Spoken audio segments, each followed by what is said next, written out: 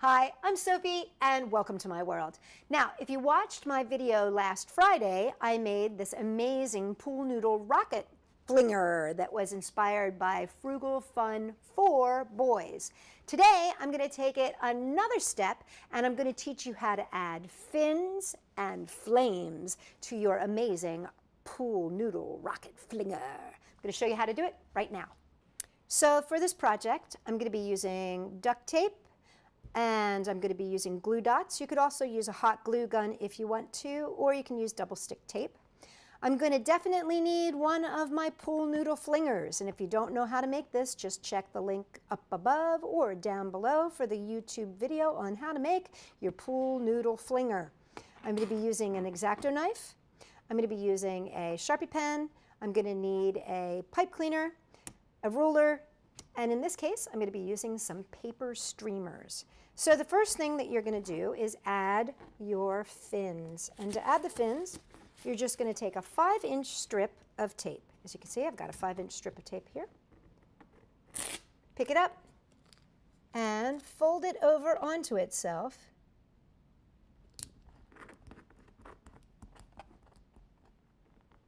And seal it off.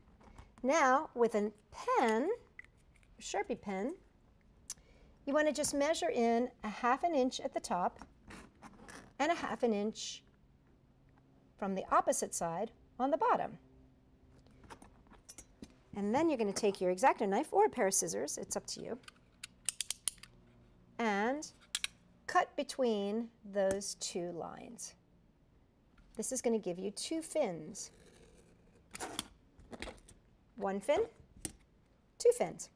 What you want to do is make a total of 4 fins. Now, it's up to you how many of these you want to use. I've found that 4 works best for me. I've also found that it works just really well without fins, but it's up to you. Some people really like fins. So the next thing I'm going to make is my flames, and then we'll add the fins.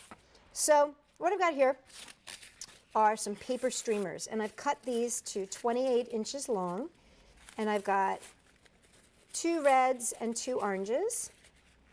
Find the center, just lay them on top of each other, find the center, and then take a pipe cleaner here and just pull the pipe cleaner up in between the streamers there so that you can lock it in with one little twist. 1, 2. There you go. Sorry, 2 twists. And now you've got these little rabbit ears here. We're just going to cut those off. If you got scissors, those would work easier. And there you go. All you're going to do now is take these rabbit ears and push them into your pool noodle.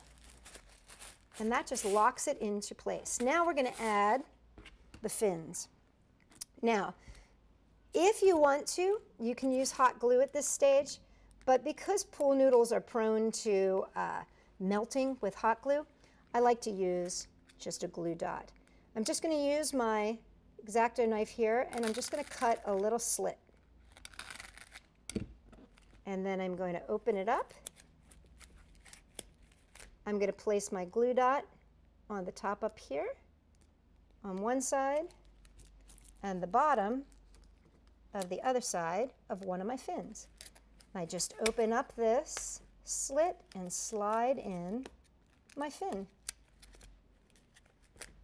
There you go. Just give it a little squeeze and then rotate it 90 degrees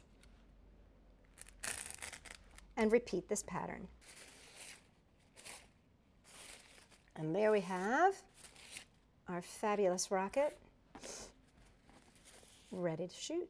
And there you have it, your pool noodle complete with fins and flames. And this puppy can really shoot. Let me show you. And what I love about the paper flames is they make this really cool sound. So, Frugal Fun for Boys, thank you so much for your inspiration.